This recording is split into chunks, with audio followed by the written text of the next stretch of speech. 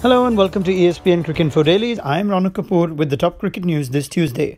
Australia crush England to win the first Ashes Test. Dale Steyn announces retirement from Test cricket. Brendan McCullum to quit playing all cricket post the Global T20 Canada. And Navdeep Saini found guilty of breaching the ICC Code of Conduct.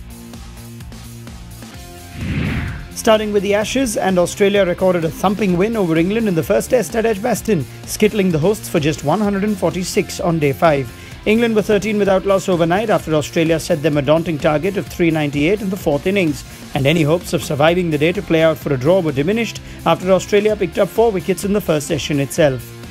Nathan Lyon's turn on a day 5 pitch was too hot for England to handle, the off-spinner finishing with figures of 6 for 49, registering his 15th Test fifer as well as his best figures in Ashes cricket. Lyon also went past 350 Test wickets in the process. Steve Smith was named player of the match for his twin hundreds in the Test, marking a dream return for the former Australia captain to the Test side. In other news, South Africa seamer Dale Steyn has called time on his glorious Test career in a bid to focus on ODIs and T20s and ensure longevity in the sport. The 36-year-old, who made his Test debut in December 2004, finishes as South Africa's leading wicket-taker in Tests with 439 wickets from 93 matches. A leading bowler in 21st century Test cricket, Steyn was ICC's Test Cricketer of the Year in 2008 and made the number 1 Test bowling ranking his own for a record 263 weeks between 2008 and 2014.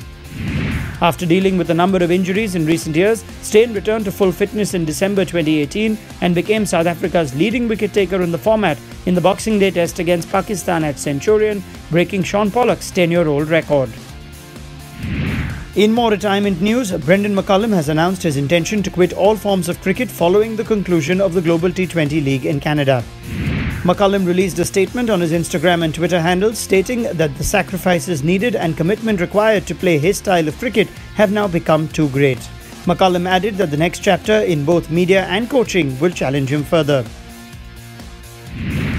With over 350 T20 appearances in a career spanning 14 years, Brendan McCullum remains one of the most charismatic batsmen of the T20 era.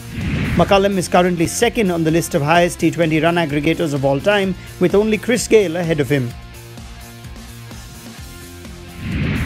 And finally, India's speedster Navdeep Saini has been sanctioned by the ICC for a code of conduct breach following a send-off towards West Indies batsman Nicholas Pooran in the first T20I at Lauderhill on August the 3rd.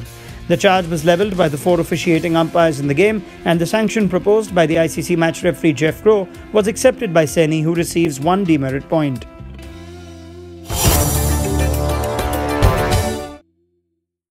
Don't forget to like, share, subscribe, and leave your comments in the comment section below. Click on the bell icon for notifications.